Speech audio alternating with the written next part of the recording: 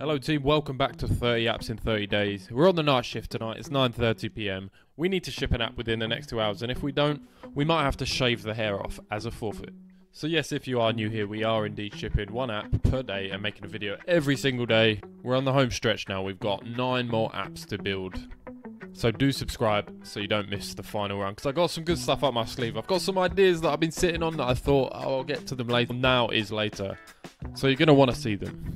Time is of the essence, so let's get into today's build. So there's this dude, Tom De, I don't know if I'm pronouncing that, but he posts a bunch of GitHub repos, so it's actually quite a good follow on X, just to get some inspiration. But he tweeted this earlier, which is like a Nano Banana resource and examples of different stuff you can do. And it's got a bunch of engagement. People want to see this.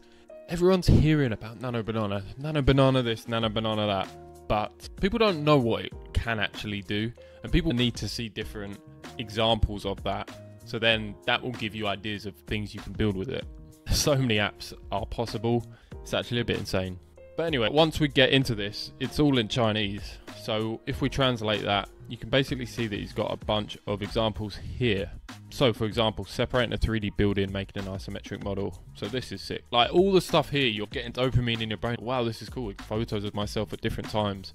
And he's got references to the creators. So it's a really cool resource, but not very accessible. So you can see where we're going here. We're gonna spin this off as its own directory of examples of things you can build with Nano Banana, and we're gonna use this as a reference, and we're gonna make sure we're crediting all the original posters there. But what we could do here is, I think this is a resource that people are gonna think, I can potentially combine this with my ideas for Nano Banana apps. And by the way, if you haven't seen that free resource with over 50 Nano Banana ideas, which are all free, go over to my Nano Banana video where we did a speed run and we built an app within an hour. So do check out that video after this one, and you got that reference there. And again here, automatic photo editing, and he's got prompts for each one, but like I said, they're not actually translated, so it makes navigating a bit tricky. Photos boring and bland, enhance it. Cool. So perhaps we could wrap this in a better UX and hopefully get this out to a lot more people. So that's what we're going for today. You see the time, I see the time. It's up here just in case you miss it. So let's get to it. So I guess out the bat, a couple of options, right? I can go through and copy each image in, copy that, get the prompt, but that doesn't seem very smart. Okay, so what I'm thinking is we can take this GitHub repo, bring it locally, bring it into Claude Code and do a bit of cleanup and try and get some good structure. So let's see if we can do that. Actually, before I do that, I think I'm gonna just set up a simple Next.js project or something and then do this prompt within. So we're gonna head over here to Better T-Stack just to get a super simple project set up, because we don't even really need a database here. We can just have all the images stored and then have the info stored as JSON maybe. I think that would be easiest. Let's run this Better T-Stack thing and we'll go through here and set all this up. Okay. I'm going to clone this into this project and then see what's up. So hopefully it can clone it locally and then create a bit of a plan for pre-processing the data, get the data cleaned up, then get the UI, hopefully get that all working and create a much better user experience. And I am also wondering, what else can we do for this? Can we maybe make it public? Maybe we can make it so anyone can submit new stuff. Maybe it will be, like I said, I would like to add to it as I go, because there's so many good use cases coming up and people just don't know what they could build. What else can we add to this? And what we could do is add a way for you to actually try it with your own images. So we could almost just have, all the examples then and then it's try it yourself. Because I do think a big problem with these model sites, you go there and they're like, enter your prompt or upload your photo, and you don't really know, there's no good reference. I'm sure there are reference sites, but I don't know of anywhere I can go and just have that browsing experience. I don't think this is that, but I think it might go into it. Maybe we'll put this and the ideas together and a way to actually like browse ideas, try different stuff, try it with your own images. And I've got another idea. You're gonna have to subscribe to see it because I think it's really sick. But yeah, like the UX around using these image models is really not that good. Not that it's not good. There's not a good way for people to really push the limits. Like people will just do the most basic thing, like Oh, change the color of my t-shirt. Wow, that's cool. Yeah, okay, that is cool. But as we can see in these examples, if you translate it out of Chinese, there are a lot of cool things you can be doing. So it would be nice to make a product that kind of enables a lot more people to do that. And by the way, like, this image reference was only put up 5 days ago. This guy tweeted out today. Oh, I got blocked out because I'm trying to focus. But that guy tweeted it out like today or yesterday, and it's got a bunch of traction. If you can ship things quick, you can catch that momentum, be reactive, and then launch soon. If we were to build this out nice this evening, in the next few days, spend a bit more time on it, we do a really nice launch product time, this will for sure get a bunch of traffic, like thousands. I'd almost put money on it. And you can now do that. But you need to put the reps in beforehand so that when these opportunities arise or a new model drops or you have that idea that you're like, yeah, that would be sick, then you're ready to go. You're ready to ship, and you can ship in a couple of hours like we're doing here. I'm talking a big talk, so let's see if we can deliver. We got an hour and 55 minutes. Luckily, there's no back end, there's no auth, there's no payments. I'm thankful for that. So it's just about getting this data ready. It seems like it splits through a bit too easy, so haven't really got super high hopes, but we'll see.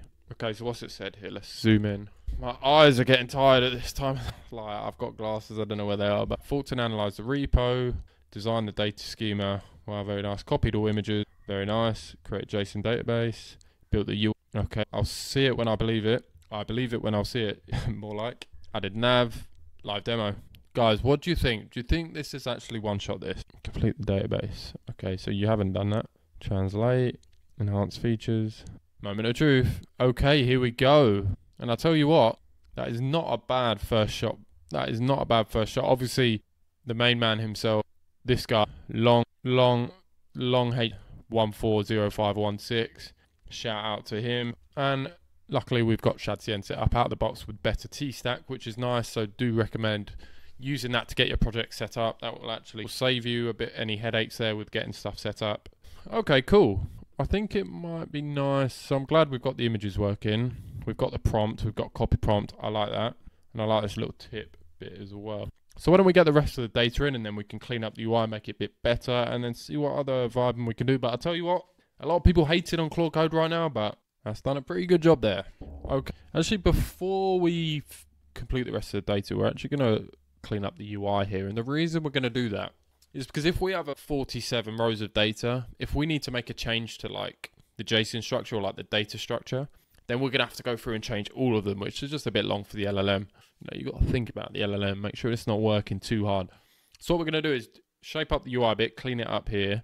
And then if we need to make any changes to the data structure to handle that, maybe we want to have a primary main image or whatever, we can do that. But I'm going to try something here. I'm going to bring this over to Claude and try and get a bit of design feedback. Give me some design feedback. Apply UI principles to this and shut it to this design. That is not a scientific prompt by any means, but there's this book called Refactoring UI, which is really good. It's like an OD design book.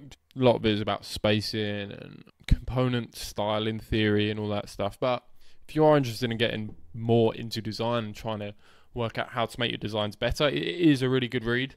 Even though there's loads of AI tools to make your designs better, it's actually worth understanding what it is that makes a design better. And obviously I'm still refining that art as well. Let's also run that in Claude. By the way, guys, if you're wondering what this thing is here, it's my clipboard history. I press Command-Shift-E. It's Raycast, and it's probably the best thing I've ever, in the last year, installed. It just means I can copy and paste stuff, and I don't have to worry about going back and copy and pasting it again. So clipboard history. If there's one thing you take from this video, it's to use clipboard history. It will make your life so much easier. Source, trust me, bro.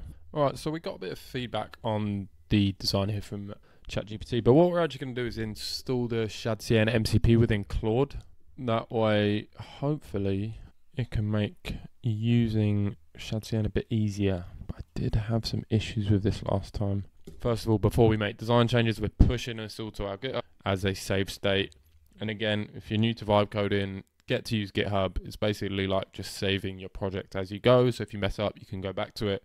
Seems a bit intimidating, but honestly, you can do it all with Claude Code or Cursor, and it's worth spending 20 minutes just figuring it out and watching a couple of videos. Okay, so what else I'm doing is I'm now /init. I'm running init within Claude Code, which basically goes through the project and like it familiarizes itself with it. And I'm also asking, you said earlier in the convo about finishing off the rest of our data structure with images and translations. Can you write a .md explaining how this all fits together? So what I'm doing is I'm just trying to get Claude to make sure that it has a good understanding of the whole project, so that if we go away and do the UI and then come back to do the data, it just knows what it's doing and isn't going to go off and do some random stuff. So here I'm going to say, can we add the Shadcn NCP? I don't see ncp.json, so I have had a few issues with this before and I'm hoping we're not going to again. Okay, so it looks like we had some issues with doing it with Claude Code, so we're going to do it in Cursor because we've set it out there. I don't know why I always struggle to get MCP set up in Claude Code. I don't know why. So let's paste that feedback. Let's ultra think a plan, make it MCP and use blocks. So it's always good to prioritize using blocks because they're like pre-made components. So let's try that and see where we're at. Let's see if we've got a server on, and I don't think we do. Yep. Okay, so we've got a bit of cleaner styling here. We have got the kind of same UI, to be fair. But let's go over to TweakCN, and I've used their AI feature, which has made a kind of Google style Shadcn theme, which is really cool. So we're going to do that. We've just asked what version Tailwind we're using in Cursor, and it said Tailwind v4. Save your theme, save Google code, and then let's go to Cursor and say, can you install this TweakCN theme? And that should be able to do it through the CLI there. Okay, so we're trying to make the example cards look a bit better, but they're looking a bit bad. But I do this little tip of asking for 3 examples. Meanwhile, we've got Claude getting the rest of the data in, which is going to be nice. So we'll get the rest of the data in, we'll clean up the UI, we'll patch it up, we'll get it deployed. Hopefully, we got about an hour to go. And should be okay. What I'm actually doing here is dual wielding Cursor and Claude Code. It's pretty nice, especially because I got the Shadcn here. So now we're just doing a cleanup, we're doing a bit of vibe check-in. We didn't get the UI as good as we wanted, to be honest. It's a little bit plain. Can be. I think it's a job for fresh eyes to do it. But you can go through and have a browse of the different examples here, which is nice. Oops. Didn't like that, did it? Maybe because that's now on the root. So let's see. We are currently deploying this. So we are wrapping up now. Nano Banana examples. We've got about 42 examples here inspired by this GitHub repo. So shout out to them. We didn't get around to doing as much polishing as I would have liked, but you can go through and browse and look at the different images, the inputs and the outputs, as you can see here, with a little prompt, and you can copy the prompt. Again, I think this is a good base and hopefully a good example just to show being reactive, seeing like a trend in GitHub repo, taking it, adding to it. And again, we could have added more, we should have added some more, but time is running out. So when time runs out, you've got to ship. So there we have it today. We've got some search filters if you like that sort of stuff. I don't know what I'm talking about, I'm getting tired now. But let's make sure that's out on production, and there we have it.